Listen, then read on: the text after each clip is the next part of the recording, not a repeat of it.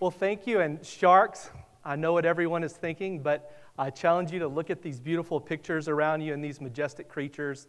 I feel so fortunate that I get to work with these charismatic animals and just really incredible species that are such great ambassadors for the ocean.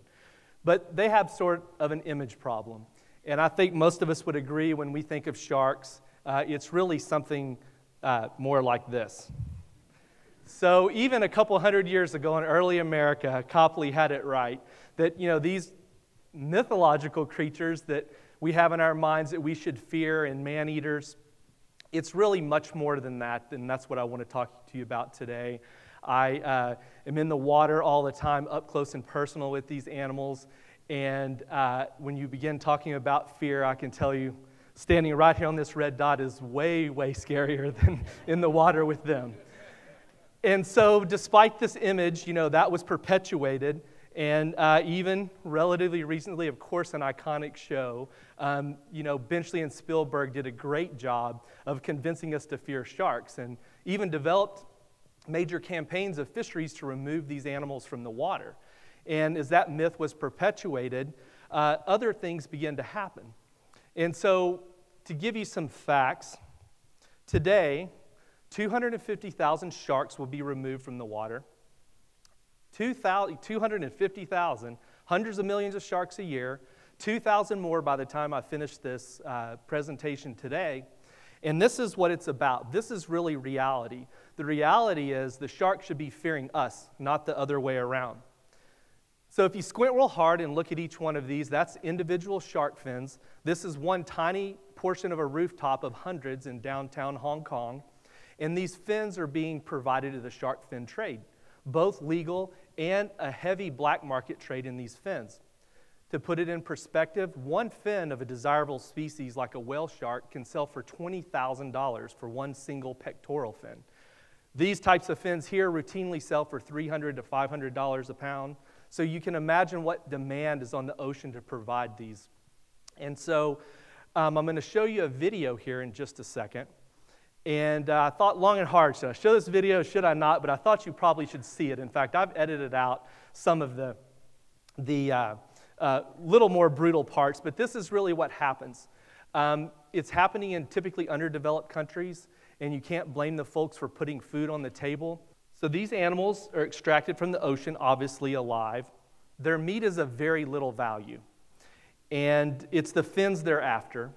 So they're quickly thrown back into the ocean alive.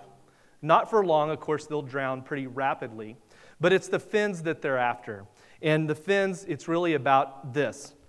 And what we call this is extinction for a $100 bowl of soup, and that's it, shark fin soup. It's a very prestigious dish to serve at special events. It conveys a level of prestige and that power and that sort of thing. And that drives this illegal shark finning trade, both legal and legal, I might add. So if you think about that for a second, I want everyone to sit here, and I know we're all thinking, spring break's coming up, sharks eat us and all that kind of stuff. And isn't no sharks, kind of like rattlesnakes, that's a good thing, right? But I want you to look at this planet for a minute and really look. Of course, the first thing you notice, it's blue. Despite being land mammals, we live on a blue planet that's covered by oceans, about 70%. And I want everyone to sit here for a minute and take a deep breath. You feel the air and oxygen coming in? Take one more breath.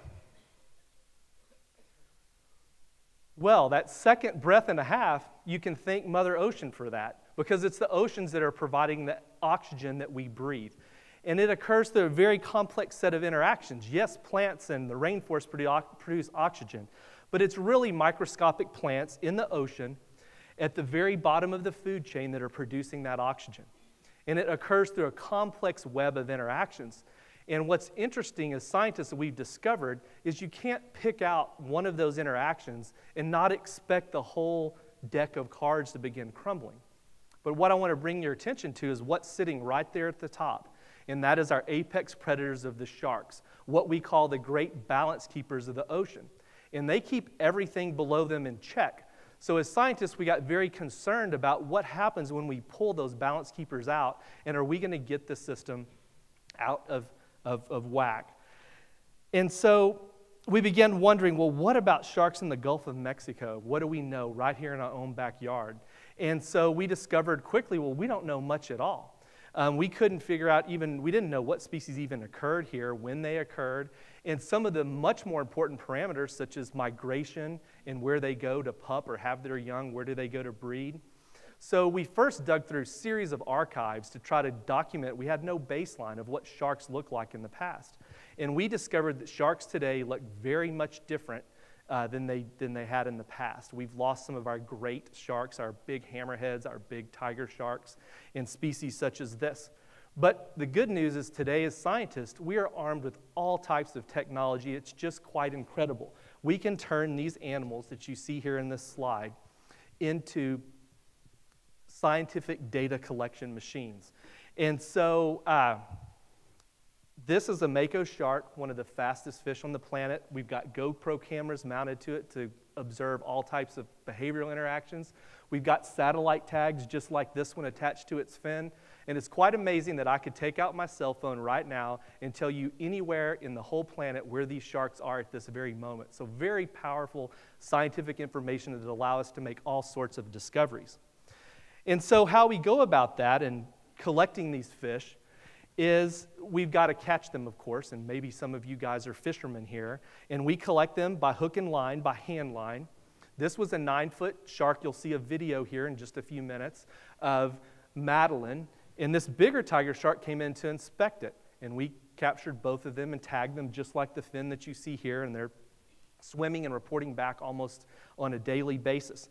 And the sharks handle this process very well. Once they're upside the boat, we have a a rope on their tail, and they're still secured by the hook. If you're a fisherman, we don't use 20-pound test line. We use 2,220-pound test, and we manually pull these in very quickly because the last thing we want to do is hurt these animals. And once they come alongside the boat, they're very, very docile. We attach the fin, the tag to their fin. We actually, you'll see in a second, drill through their fins, but it's pretty much like our fingernails. It doesn't hurt them at all. So if you watch this video of Madeline coming up, we're pulling the shark in after about 10 minutes. It doesn't take long. And yes, my wife is happy to know we do carry very good insurance. And we've just attached the shark. We're just bolting it on at the last minute. Okay, Judd, could you hand me the second nuts, please? And the hook's in the corner of the mouth. We just clipped it out with bolt cutters, and they handle this process very well. Madeline reports back nearly every day. Every time her dorsal fin clears the surface, like on this tag, it sends us a high-speed relayed message to our smartphones of exactly where they are. We load it up on our webpage and serve it back out to the public. And man, has this been popular, from aquariums to schools to all sorts of things. It gets the public engaged about the awareness and why we should care about sharks. But also, back to the plight of sharks in the Gulf, this is Sam Houston's track. It was a shark we tagged for the Houston Museum. That's where Sam Houston came from, traveled nearly 4,000 miles all around the Gulf, and I would draw your attention is that it begins to go south. And while we are concerned about south in the Gulf of Mexico, it's the heart of the longline fleet. This was illegal activity actually in the United States. A 3-mile-long gill net was captured by Coast Guard and the state game wardens, 3,000 sharks in that particular net. Most of them would have been destined for the shark fin trade, of course, their fins. So anyway, but it's not all doom and gloom, and I don't want to leave you there. Things are changing. Talks like this, even in Asia, people are beginning to realize that maybe we shouldn't be doing this and become much more aware of our oceans. But there's a lot more to do. And it hinges mainly on changing the perception of sharks. So I want to end with you just a little bit today because I know on the back of everyone's mind is, yeah, I believe the guy's what he's saying. We don't want to be finning and all that, but I still go in the ocean, and what's going to happen when I come face to face with one of these guys? And so I want to, calm your fears today, and that is when you look at what's your chance of getting bit by a shark, well, very low. These are the shark bites in Texas, of course, on popular beaches, but in the last 100 years, only 37 shark bites. Notice I said bites, and 2 fatalities way before modern times. And so if you wanted to put that in bigger perspective, last year, 30 people killed by ants, 2,900 by hippopotamuses, so keep that in mind. And driving up yesterday from Port Aransas, 240 just this year alone by Texas highways. And guess what? But only 5 by sharks.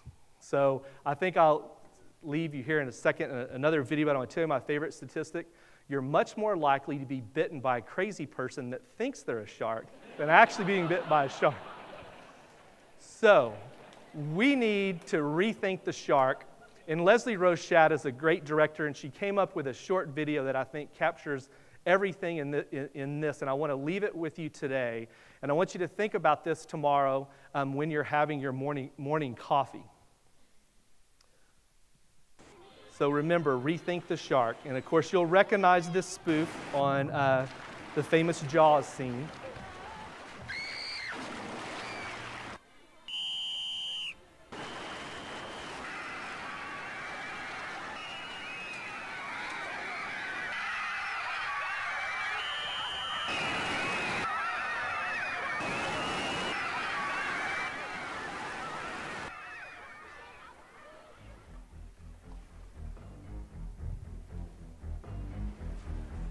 Yes. Last year, 791 people from defective toasters, but only 4 from sharks. So rethink the sharks, because a world without sharks is a much scarier place. Thank you.